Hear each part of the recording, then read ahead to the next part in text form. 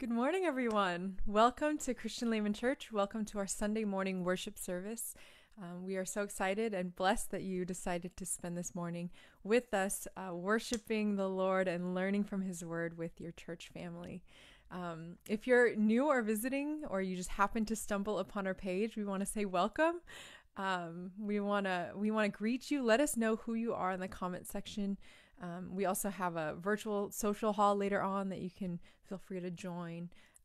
But we just want to say you're welcome here. And I know during this time of COVID and the pandemic that finding a church, if you're looking, can be really scary and really difficult. And so we just want to make that as easy as possible for you. We have really, really friendly people in our church who would love to connect with you and learn more about who you are. And also, if you want more information about our church and who we are and what we're all about, feel free to visit christianlayman.org, and all of our stuff is on there. But welcome, and we're glad you're here with us today. This morning, we're going to start our worship service with worship, and this is personally my favorite part of the service. No offense to our pastors,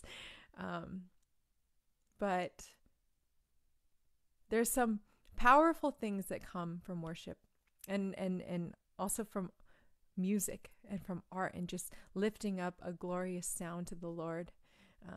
And that doesn't mean the best singer or the best player or anything like that, but the Lord is pleased with your hearts. And if your heart desires to worship Him and desires to sing out praises because you love Him so much, He loves that. You can be tone deaf. He loves that. And so this morning we're just going to worship. And I invite you to just come before the Lord, to quiet your hearts, to prepare them to be in His presence, to be in the presence of a magnificent and holy and beautiful God. And just ask Him to come and to be present with you this morning. We're going to sing a few songs, but I invite you just to make this time not just some hour on a Sunday morning, but make this time count. Make this time special time with you and the Lord. And I will fix this really quick because it's a little okay. All right, let me pray to start off this morning, and we'll get started. Gracious Heavenly Father, we thank you so much for another morning to worship you, another morning to wake up, to breathe, and to live, Lord. We are so humbled to be able to worship you freely and to be in your presence, Lord, to have church family, to still continue to worship virtually, Lord, in the midst of all the stuff that's going on in the world. We're so blessed to have that. We thank you, Lord. God, I ask that you would be with every single person this morning as we worship, as we open up your word, Lord. I pray for openness. I just pray, Lord, that we would be open to hearing, to seeing what you're doing, that our hearts would just be completely open to you. Lord, I pray that whatever distractions, whatever things that are holding us back, maybe that are taking our mind away from being completely present with you, I pray, Lord, that those would be set aside, that our burdens would be left at the foot of the cross, Lord, and we'd be able to surrender that to you. We thank you for being a good and gracious God, and we give you this time, Lord. We ask that you would be glorified and magnified in every home this morning. In Jesus' name we pray. Amen. All right, let's worship.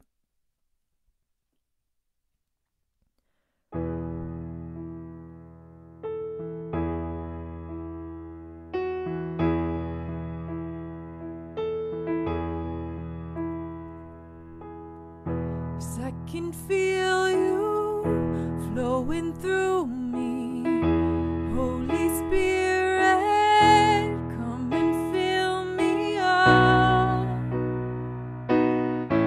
come and fill me up.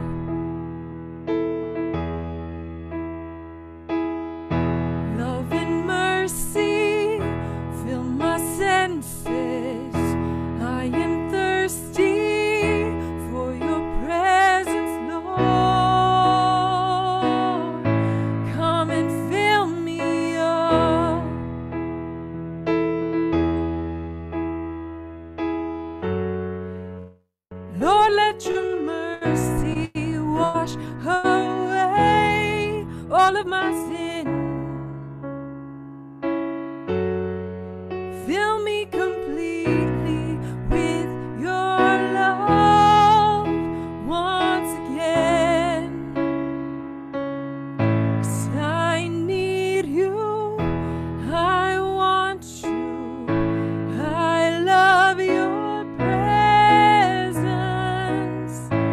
I need you, I want you, I love your presence.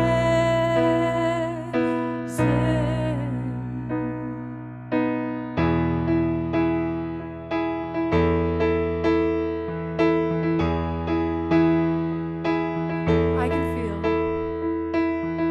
'cause I can feel you flowing through me. Holy Spirit, come and fill me up. Come and fill me up. Love and mercy fill my senses. I am thirsty for your presence, Lord.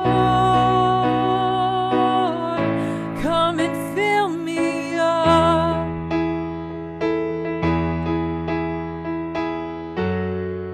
Lord, let your mercy wash away all of my sin. Fill me completely with your love once again. Lord, let your mercy wash away all of my sin. Fill me completely with your love once again. 'Cause I need you, I want you, I love your presence. I need you, I want you, I love your presence.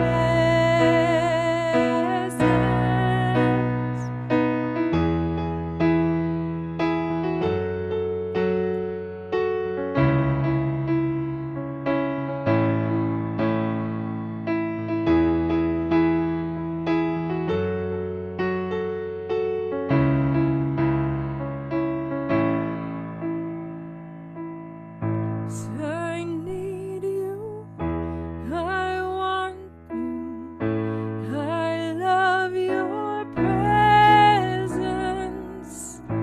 I need you, I want you, I love your presence.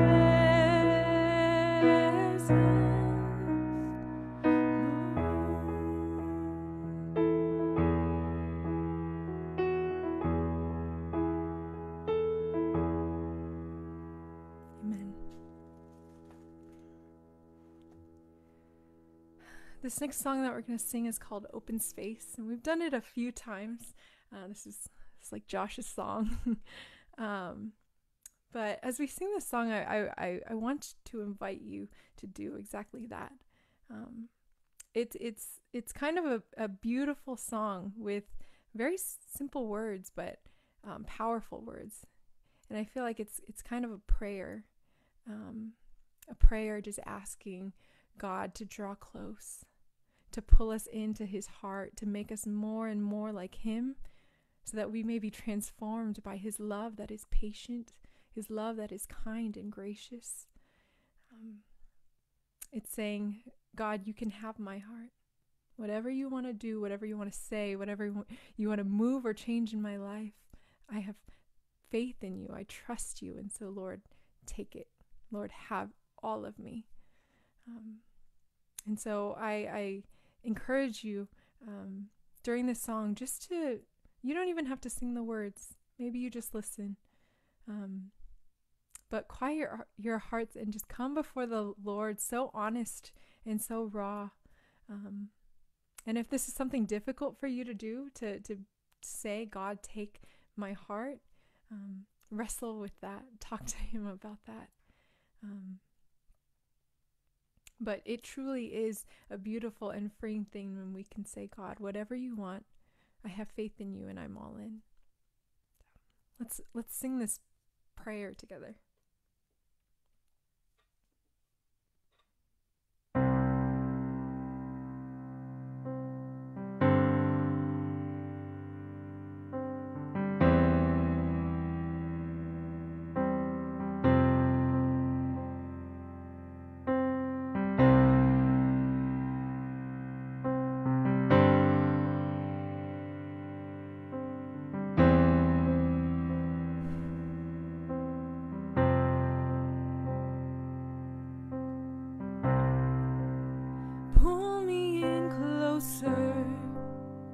Close to your heart, may I be a pure reflection of all you are. Love that is patient, love that is kind, love that keeps no offenses, no wrongs in mind. Make me like Jesus.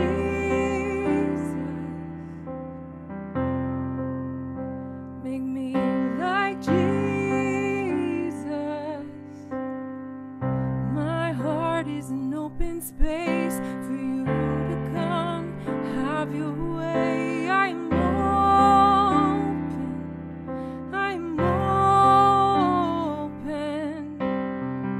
My heart is an open space for you to come. Have your way. I'm open.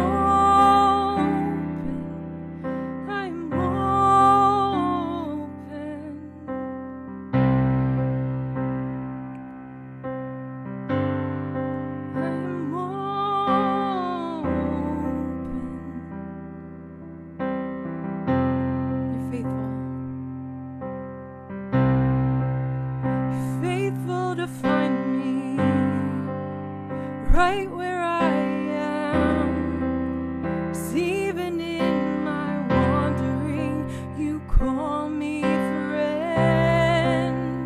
Mercy receives me, lifts me to my feet, and I'm caught up in wonder and mystery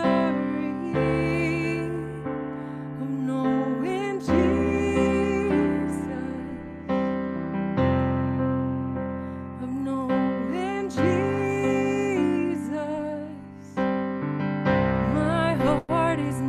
Space for you to come. Have your way. I'm open. My heart is an open space for you to come. Have your way. I'm open.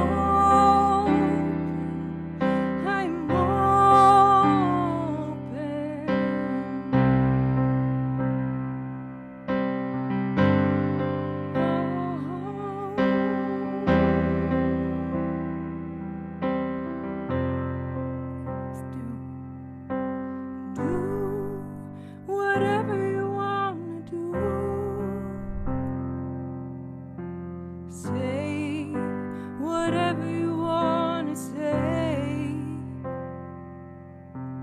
Move however you want to move. Change whatever you want to change. Do whatever you want to do. Say whatever you want to say. Move however you want to move.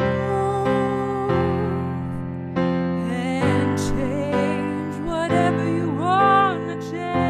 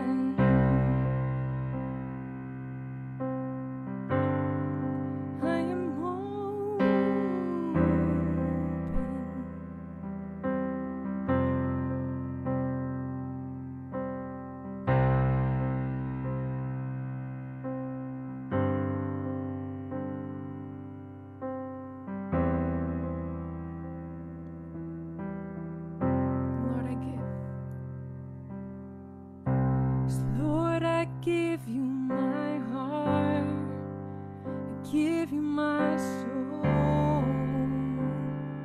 I live for you alone. Every breath that I take, every moment I'm awake. Lord, have your way in me. Lord, I give you my heart, I give you my soul. I live for you alone. Every breath that I take, every moment I'm awake. Lord, have your way in me.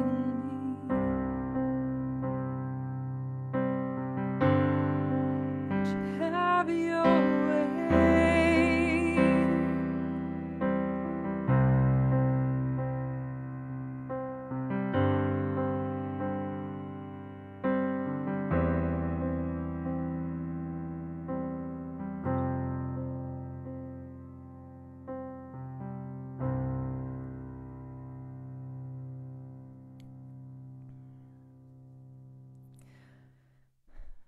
Lord God, we are so in awe of who you are. And Lord, we would not want to give our hearts away to anyone else. You are our Lord. You are our Savior. You are our King. You're our Father. You are our friend. You are the faithful one. And because of those things, Lord, it should be easy to give our hearts away to you. To say, Lord, we are all in. We trust you completely in every aspect of our lives. We trust you. We let go. We surrender. It should be easy, Lord. But I know that it's hard. I know that it's hard sometimes. And so, Lord, I pray that in those moments that it's difficult to let go, it's difficult to trust, it's difficult to let you in, God, I pray that you would be with us.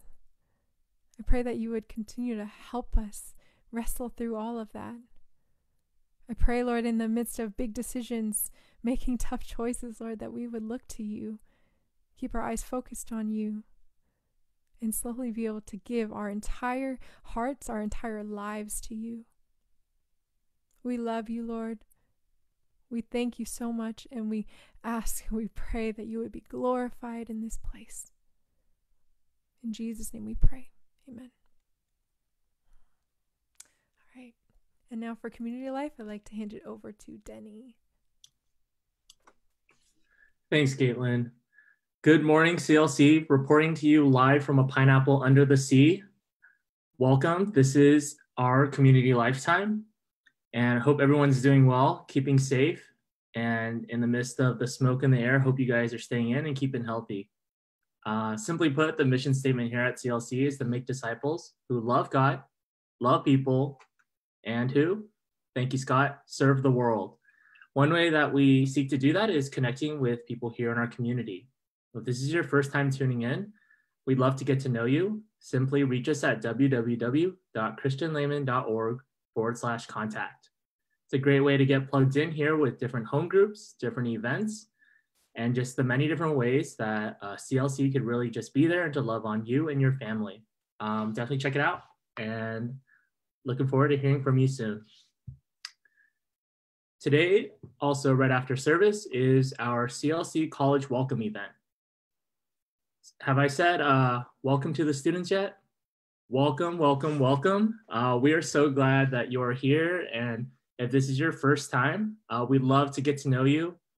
I know personally, having gone through CLC college ministry, it's definitely been a really big part of my time at Cal. And definitely, 6 years later, here I am, and I haven't turned back except for Dino Nuggets after service in the fellowship hall. It's definitely a wonderful community and definitely many, many families just ready to love on our college students. For more information, definitely check it out at our CLC student welcome right after service. The Zoom link will be posted in the end credits of today's Sunday service. Speaking of food and time of fellowship, on September 20th, the CLC Women's Ministry will be having a cooking series that will be kicked off by our very own Iron Chef, Terry Yim. She will be leading the women's ministry via Zoom through a cooking lesson on making japchae. So definitely make sure to check that out. The Zoom information and invite can be found in the e-news. And also you can reach out to Tiffany Lucas for more information. All you need are some sesame seeds, glass noodles, and an appetite for good conversation. Definitely check it out. As we are heading into this new season ahead of us for Pastor Andrew and his family as they get ready to make the move overseas, definitely make sure to check out our CLC Social Hall after service on the 20th and 27th of next month. It'll be a great time to be in conversation to hear more about the cool things that are in store for them, and definitely just a time of just really being able to express our appreciation for them for all the ways that they've served our community over the years. Definitely make sure to check it out. So now as I get ready to sign off for this week, hope everyone is keeping safe. Definitely missing you all this week, especially, and just hoping all of you are doing well. And I'll see you guys all next week. So now I'm gonna kick it off to our hashtag We Are CLC with our very own Pastor Andrew and Kristen. Take it away, you two. All right. Good morning, everyone. Welcome to another hashtag We Are CLC moment. And during this season, we want to tell stories about ethnicity and faith. And so as we are continuing to learn about justice and how to be better allies with people of color, one important step in this process is doing the work of understanding our own ethnicity and how it relates to faith. So this morning we have Kristen Fu. Kristen, you want to say hello to everyone? Hi CLC. Okay, so Kristen, hey, thanks for joining us today. And one thing we know about you, Kristen, is that your ethnic identity, it's an important part of your spiritual growth. And so can you tell us a story of how that happened for you? Yeah. I mean, the whole story is a culmination of many moments, but I will share one moment in particular that was formative, which was in my very last semester of undergrad. I took an Asian Americans in Media course.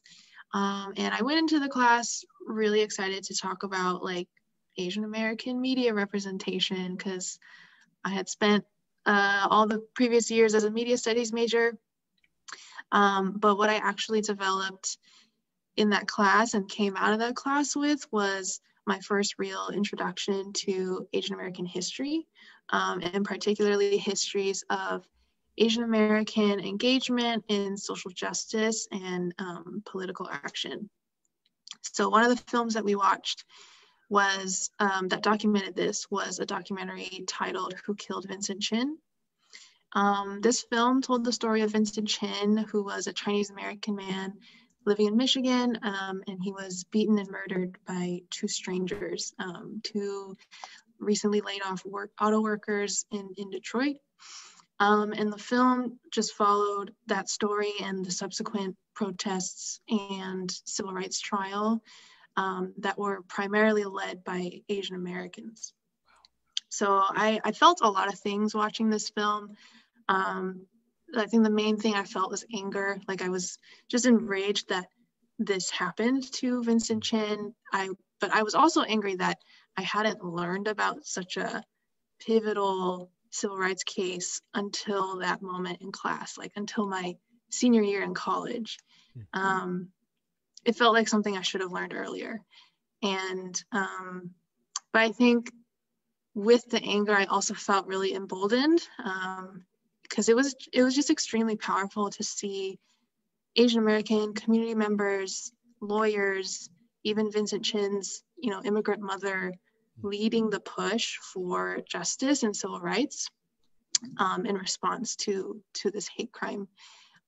Because I also had never really seen that before. I had never seen us in the center of like political action, especially for civil rights.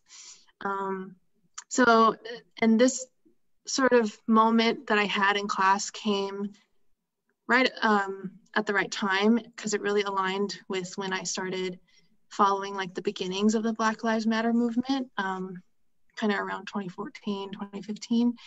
And it was like my early years of looking more critically at our country's criminal justice system.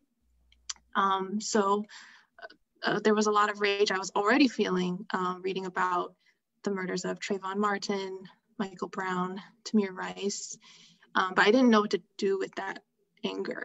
And I even wondered, like, where do I fit in as an Asian American? So watching films in that class that specifically depicted like Asian American moments in history of like political resistance and engagement helped me to not only to see how like history was repeating, but also how someone like me could respond. So after that class, I just knew part of my role was going to include learning more. There was so much Asian American history that I didn't know at that point that I knew I needed to in order to like ground my actions today. And so, Kristen, my question for you is like, how is this journey that you've been on, where you've been connecting the dots between Asian American history and Black Lives Matter, how has this all impacted the way that your faith has developed? I mean, how has it impacted the way that you see God? Yeah, in a couple ways. I think the first way was just noticing God's presence in all of it. I think one thing that I committed to after that year was just trying to learn more about my own family's story.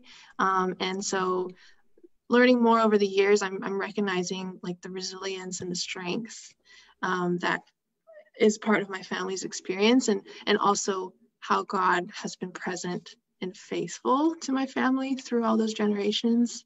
And I also began to see God as a God who meets us in our anger and our lament.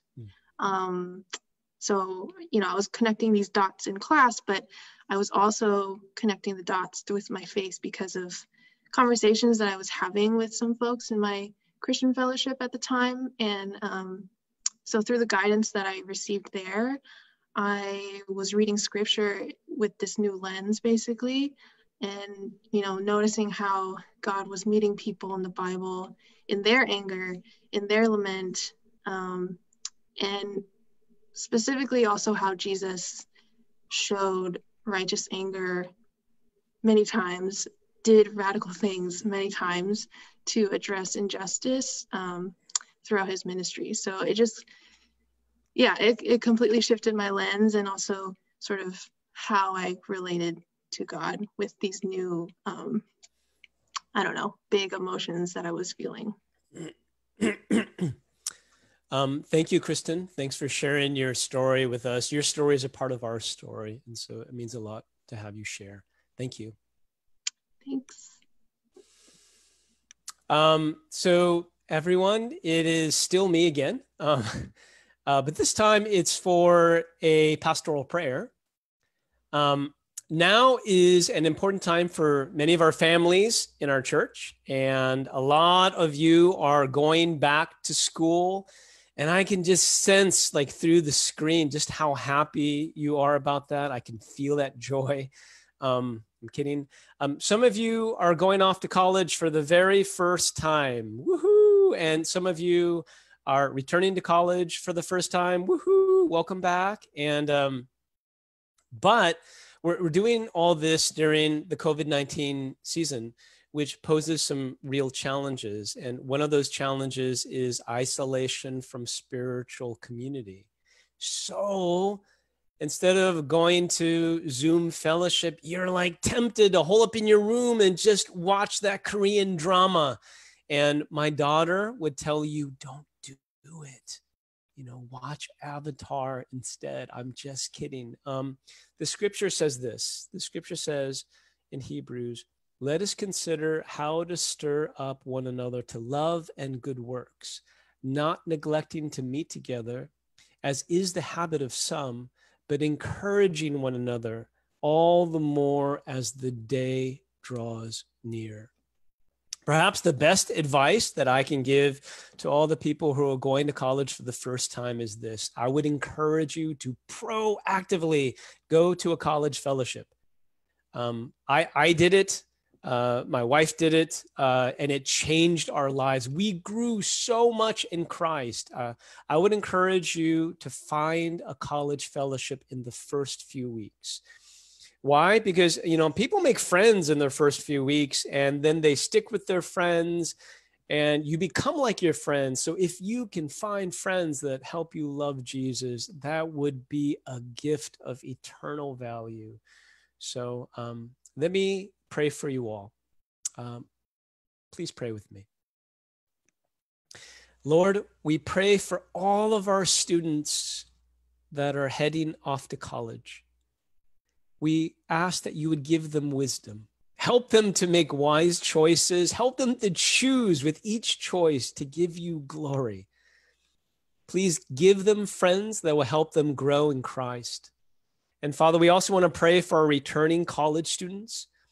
Please help them during this COVID-19 season to stay connected to you and connected to others in faith community.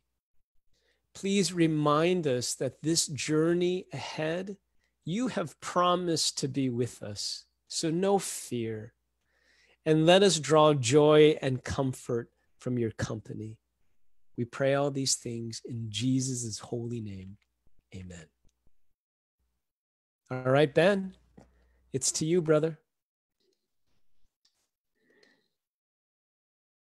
All right. Thank you, Pastor Andrew, and thank you, Kristen. You know what? That's one of my favorite passages in the Bible, Hebrews 10, 24 and 25. And that was a great advice coming freshmen because, I got saved during my campus ministry on campus.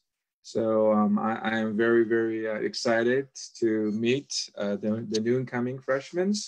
So, hey, my name is Ben, and, I'd like to start off by telling you a story before I present the message, and this is today's little humorous story.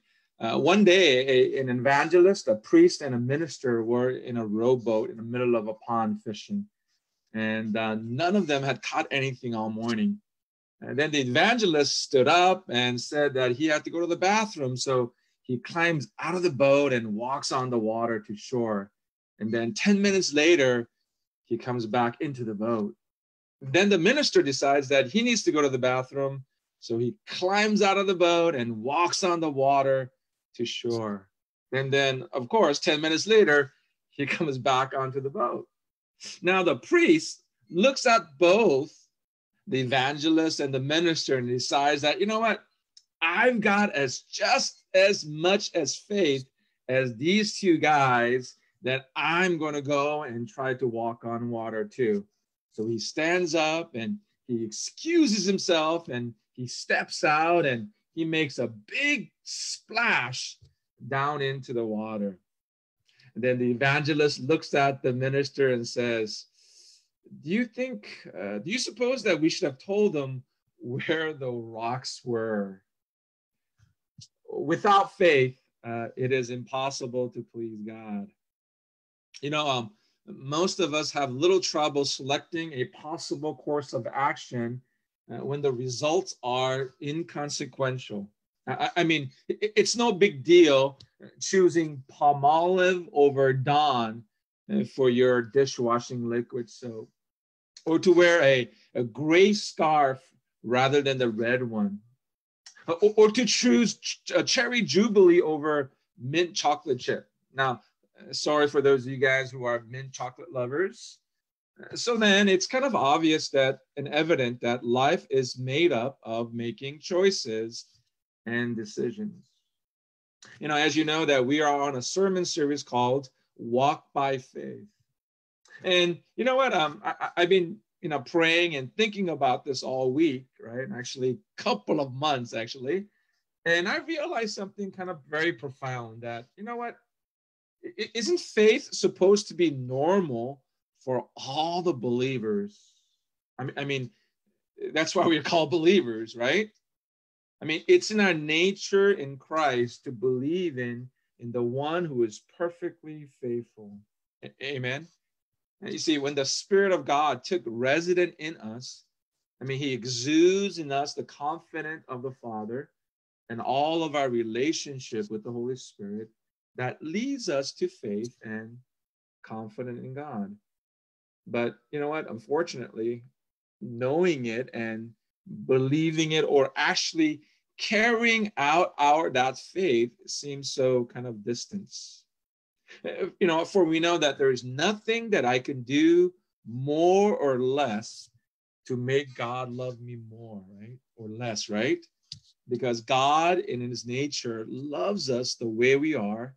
And you know what? There's nothing, like I said, nothing more I could do or nothing more I do less.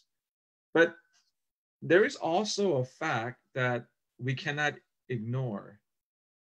And that is the responses or the choices that we make that brings great pleasure to God. One of the stories in the New Testament that moved Jesus's heart was that the story of the centurion who demonstrated a level of faith that Jesus said, there is no one in all Israel who demonstrated this kind of faith. And so the centurion's choice of faith made Jesus, kind of marveled. And maybe that's why in Hebrews chapter 11, verse 6, he tells us that without faith, it is impossible to please God. So then, Hebrews chapter 11, we're on this Walk by Faith series, and it teaches us that faith is making right choices and right decisions. Or if I may add, making heavenly decisions when we are faced with a fork in our road. And this morning, we're going to take a look at another man of faith. His name is Moses, who made a lot of mistakes, even made excuses not to return to Egypt when God told him to go. But the New Testament depicts him as a man of faith, a man of perseverance. And the Holy Spirit sort of exalts him as a man who, in his faith, made correct choices that determined the glorious outcome of his life. So let's dive in and to see what kind of choices that Moses made that made him a man of faith. So let us begin in verse 24 of chapter 11. And this is the word of God. By faith, Moses, when he became of age, refused to be called the sons of Pharaoh's daughter, choosing rather to suffer afflictions with the people of God than to enjoy the passing pleasures of sin, esteeming the reproach of Christ greater riches than the treasures in Egypt, for he looked to the reward. By faith, he forsook Egypt, not fearing the wrath of the king, for he endured as seeing him who is invisible. By faith, he kept the Passover and the sprinkling blood, lest he would destroy the firstborn should be touched. By faith, they passed through the Red Sea by dry land, whereas the Egyptians, attempting to do so, were drowned. Now, I want you to take a look at a word in verse 24, and the word is he refused. In verse 25, it's a word chose. In verse 26, it's the word esteeming. In verse 27, he forsook, or he endured. Now, these are the choices that Moses made. Now, I want you to notice in verse 24 what Moses gave up. By faith, Moses, when he became of age, that is, when he grew up to be 40 years old, he refused to be called the sons of Pharaoh's daughter. You know, we all know that for 40 years, Moses was groomed as a prince of Egypt. For 40 years, he served in the royal court to all the Egyptian pharaohs. He was well educated. He was well groomed for the court. He was under the best education system of that known world. And if Moses would have hung out, if he would have stayed true to the Egyptian culture, to the training that he had received, you know, he would have been the next pharaoh, the ruler of the most powerful government at that time. That's the position that he had. He was well educated, he was wealthy, he was well trained, and he would have been the next ruler. But the Bible says, but he refused to be called the sons of Pharaoh's daughter. He chose not to be called the sons of Pharaoh's daughter. You know, I want also for you to notice in verse 26, he esteemed the reproach of Christ. Notice the greater riches than the treasures in Egypt. And in verse 27, he forsook Egypt. Now, this word forsook means a lot more than just leaving Egypt. He didn't just leave, he forsook, which means literally he abandoned it. He turned away from it. He relinquished it. He made a conscious decision not to follow the ways of Egypt. Now, okay, Moses, you had all the money. You had the best education in the finest institutions. You had all the power. Then why would you opt for something different? What did Moses exchange all this for? Now, it's an important question for us to ponder this morning, because when a person refuses something that the world considers great, I mean, isn't it only logical that he would have something better because he refused something else? In other words, if I'm going to turn something down, man, there must be something better than what I turned down, right? I mean, that's how the world operates. That's how the world kind of tells us that's the right call. Let me explain it this way. You know, when I was little on TV, there was a celebrity by the name of Ed McMahon and his Publishers Clearinghouse sweepstakes. Now, those of you guys who are kind of older, you guys know what I'm talking about, right? And this Publishers Clearinghouse sweepstake was like winning the lottery. And I remember at various nights going to sleep, dreaming of winning this sweepstake. I would imagine Ed McMahon driving up in my driveway in a limousine, and he had this sweepstake check for me, and it would say $1 million on it. And he would knock on my door and says, "Hey, Ben, here's this $1 million check for you, saying you're the luckiest winner or the lucky winner of this month's Publishers Clearinghouse sweepstake." And I remember waking up from those dreams and said, yes, yes, yes. But here, Moses is saying, nah, I don't need it. I don't want it because I got something better. So then, Moses, what do you have that is better than money? I mean, what more valuable to you than money? So then Moses, why? Or what else did you choose? Now, I want you to take a look at verse 25. Choosing rather to suffer affliction. Well, what did you choose? Wait a minute. I don't get it. What are you doing? Choosing rather to suffer affliction with the people of God than to enjoy the passing pleasures of sin. By the way, do you know that this word to choose means to prefer or to select? It's not an impetuous or a quick decision. It's not a decision of emotion of the moment. This word really means carefully, well thought out decisions, a volunteer choice weighing all the pros and the cons of either side, choosing rather than that of the wealth and all the positions and all of the advantages he chose. He selectively preferred, after a period of long weighing out the pros and the cons, to choose to suffer the afflictions.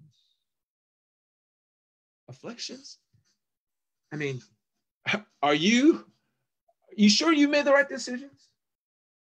So then, what was Moses' standard and principle of making his choice? And so here it is. After weighing out the pros and the cons, Moses decided that the very worst that the God could dish out was better than the very best that the world could give. Now, think about that for a moment. The very worst that God could dish out was better than the best that the world could offer. Now, some of us, or even for me, as I was doing this study, wonder, is this possible? Who would make these kind of choices? Now, in your walk of faith, can you think of some people, or some of the incredible choices that some Christians have made over the years that seem so absolutely ludicrous to the world? I know of one.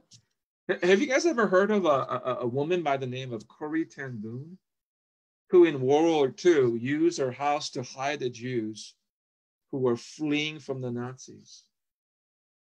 And she made that choice.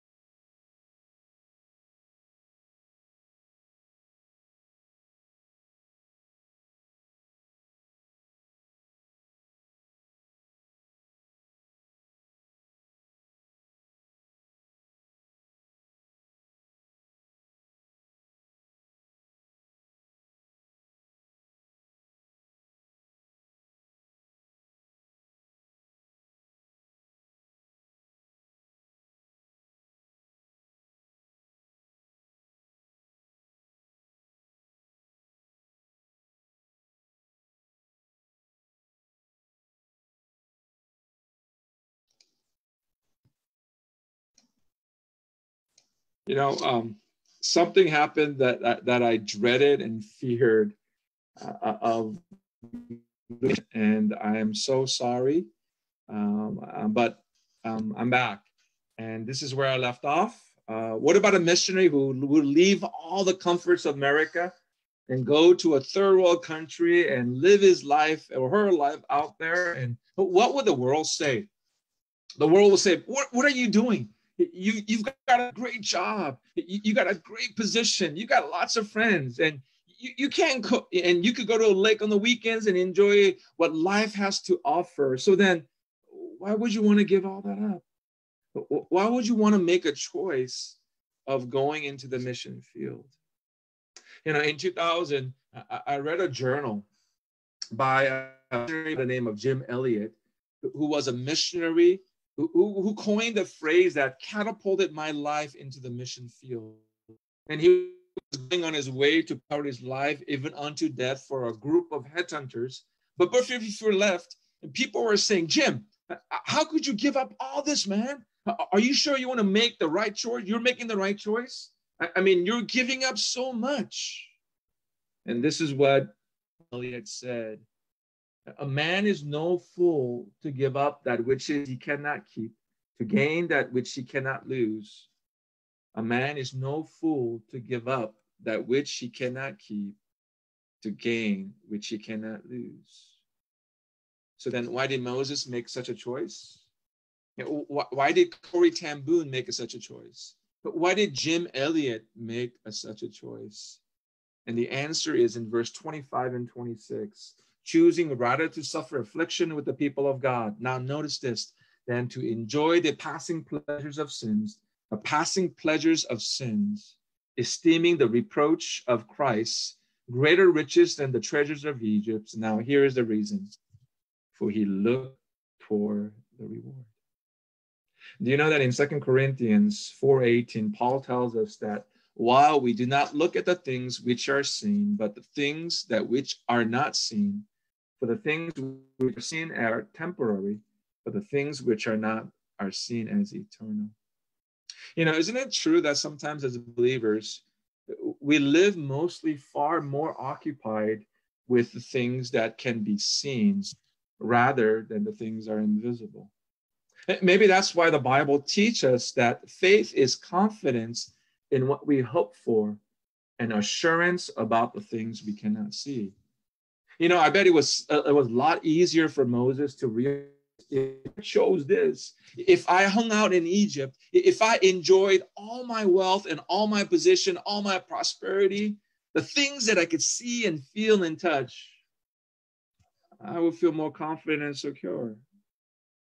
But in fact, isn't it true that it's harder for us to let go of something that we can see, touch, and feel than those of things that we can't? I mean, we as believers, we live every day far more preoccupied with what the things that we could see rather than living by some of the things that we cannot. And Paul says here, we do not look at the things which are seen, but the things which are not seen. Certainly for Moses, it was a lot easier for him to live in Egypt than to live in the wilderness, where every day he had to trust God for his life's provisions and directions. So could it be that it's more difficult for us to wrap our minds around the things that we can see, touch, and feel to be temporary? I mean, the house that I live in, the car that I drive, the bank statements that we have, we live as if it will last forever, even long after that, we're gone. And in our minds, it seems so permanent. But this is where the trust comes, that we know that in God's word that one day he's going to destroy this earth and to create a new earth. And if we trust in God, then my 304 Daybreak Court, by the way, that's my address, is only temporary. And see, for Moses, all of his learning and all of his training and all of the exposures to his wealth, to positions, to power, did not lessen his desires, the desires that he had for the things of God. And you know what? From the world standpoint, Moses was sacrificing everything for nothing. But from a spiritual standpoint, Moses was sacrificing really nothing to gain everything. And he said he would gladly give it all up to receive what he would receive in the end. A couple of years ago, a friend of mine me called out of the blues. We haven't talked for years. And the reason for his phone call was asking me to pray for him because he had decided to donate one of his kidneys to one of his brothers. And he was scared. Fear set in his decisions, on his decision that what if, I give up one of my kidney and my other kidney fails. It's sort of like what Moses must have felt in verse 27. He forsook Egypt, not fearing the wrath of the king, for he endured, or he preserved as seeing him or seeing God who was invisible. But you know what? Moses refused to bow down to the pressures of fear because of the wrath of the king. And I remember my friend sharing with me that exact morning quiet time that he had before he was reeled into the operating room. And as he was sharing, as he was holding out my hands, this is what he said. Ben, this morning, God taught me that love isn't defined by what we give, but by what we give up. And now I kind of was pondering for a moment as but would you agree that I think there is certainly some truth in this quote, that love is expressed in giving of ourselves, but it is also demonstrated by what we're willing to give up for someone else. And isn't that what Jesus Christ did for us? I'm going to read to you from Philippians chapter 2, verse 5 through 8, in a different translation, the Message translation. And this is what Philippians 2, chapter 5, verse 8 says. Think of yourselves the way Christ Jesus thought of himself. He had equal status with God, but didn't think so much of himself that he had to cling to the advantage of the status no matter what. Not at all.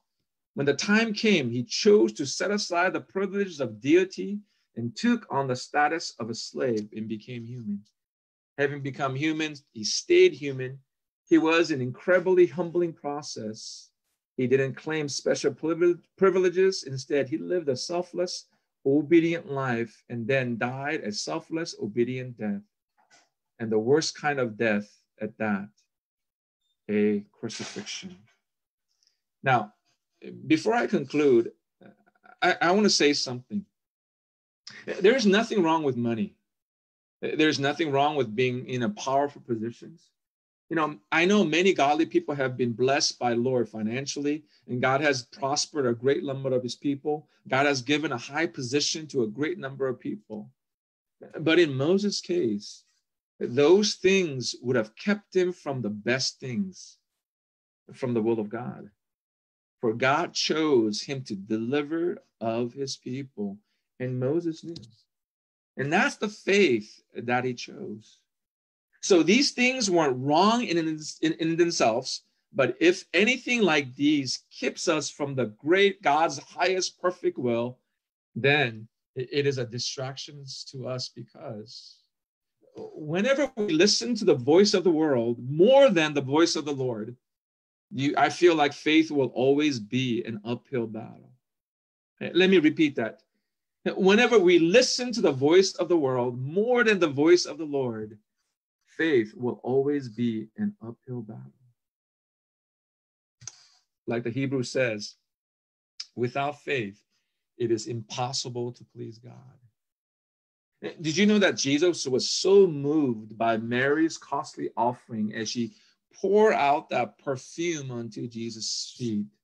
And everybody's saying, you know what, that is so, it's a year's worth of money. What are you doing, Mary? And this is what Jesus said. This very act will be spoken on record and talked about for all eternity. No doubt about it. Faith pleases God. And as believers, this should matter, realizing that there is an element of bringing pleasure to the heart of God when our faith is special. And also, I think faith always involves certain amount of upfront risk or giving up something visible for the invisible.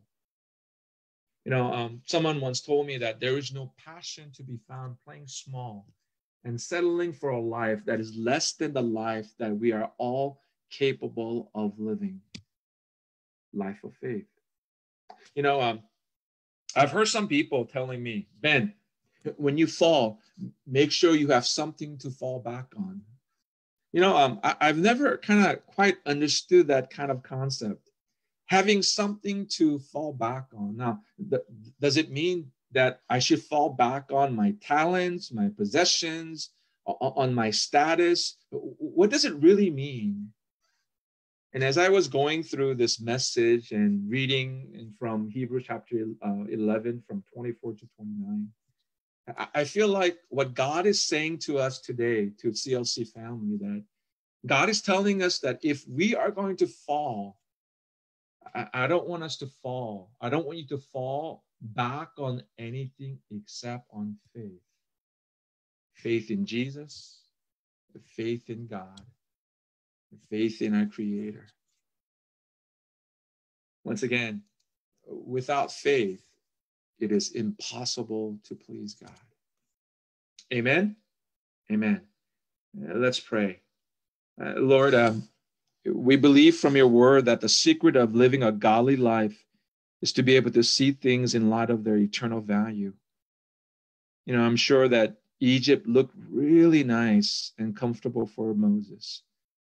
What a pressure that he had on him, but what an example that he is to us, Lord, for us to live as daily as we face choices and decisions, and those that seem so small but can reap huge harvests. Lord, I pray today that the seed of your word is sown into our hearts and that it will bring forth the fruit. And Lord, I pray that we would recommit ourselves to you, to our children, to our spouses, to our friends, and to our church.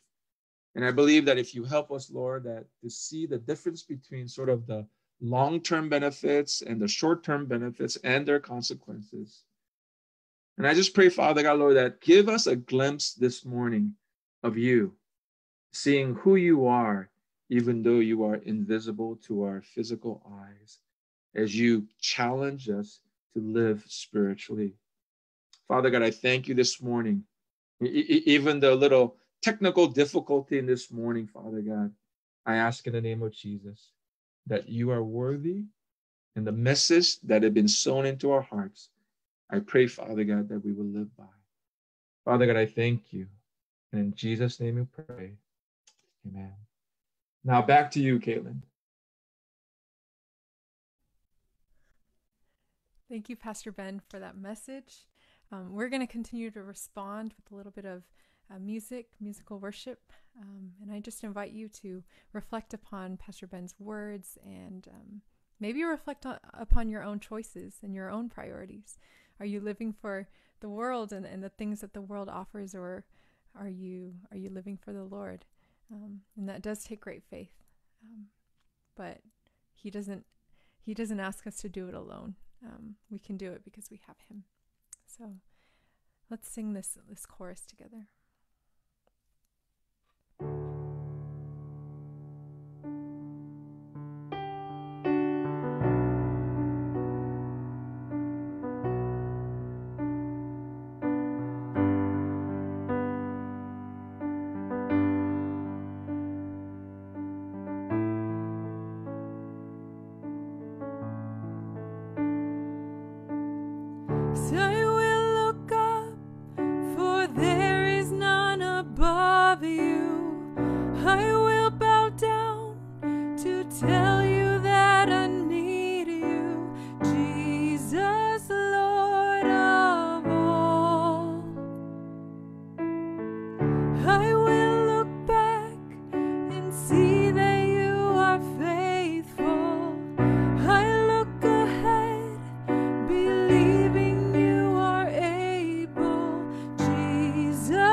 Lord of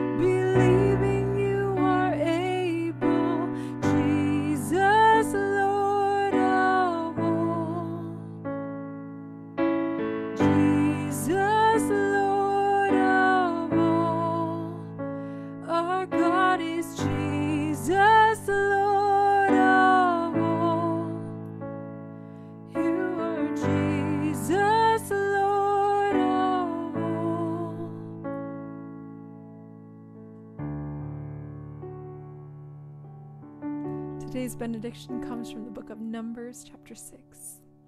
The Lord bless you and keep you. Make his face shine upon you and be gracious to you. The Lord turn his face toward you and give you peace. One more time.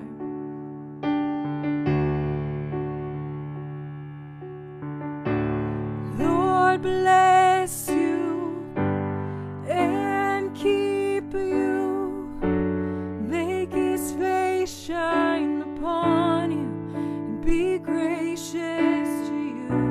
The Lord turn his face toward you and give you peace.